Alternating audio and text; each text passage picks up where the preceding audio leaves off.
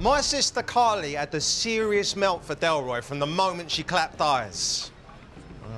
Whatever flicks a switch, I suppose.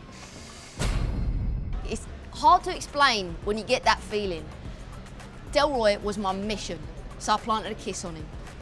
One of my finest. Carly, man, she's a trip. Oh, she's my... I don't really know anymore. It's complicated. It's always been complicated with her. She's my best mate's sister. Yeah, she's Michael's sister. She lives with Delroy, the fool that I have the misfortune to call her son, and she's the sister of the other fool, Michael. Grievances? She should have a rotted vendetta. From then on, me and Delroy, both our families, became entwined. Us going into business with them. The Fletchers. This isn't just about the shop, it's about me. Me, taking a sweet little boy away from her. I had not seen him for a while, but I wanted nothing to do with him. After the funeral, when he proceeded to dig me and everyone else he loved well and truly up. Let me tell you my side of things. things.